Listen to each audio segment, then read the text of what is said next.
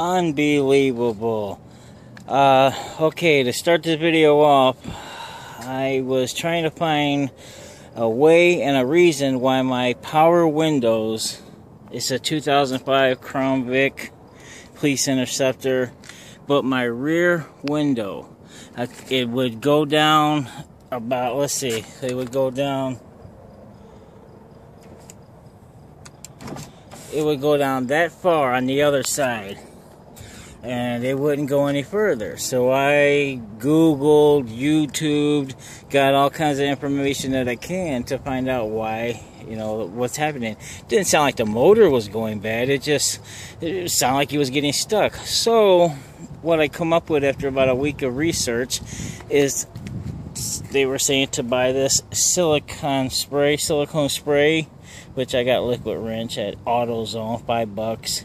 Silicone spray, and you spray it in the window seams. You know, that rubber that the window glides into. I guess that dries out and causes the window to stick. The reason I'm making this video is just in case someone else is having this issue and they're kind of confused what to do like I was. This stuff, unbelievable. It works. That back window, you see, I only got one power supply. The other one over there, it's a cop car, so the back windows don't roll down, doors don't open from the inside. So anyways, the thing would not go down. I mean, I sprayed it a couple times. I've been working it up and down. I'm going to spray a little more. It wouldn't go down that far. And that was with me holding on the button. It went real slow. It was like, and it stopped like that far, and it wouldn't go any further. Went over there and sprayed that silicone spray. Let it sit for a minute. Look, it goes all the way down. Unbelievable. I was so worried that the brackets or the mechanics in it were maybe jamming up or acting up.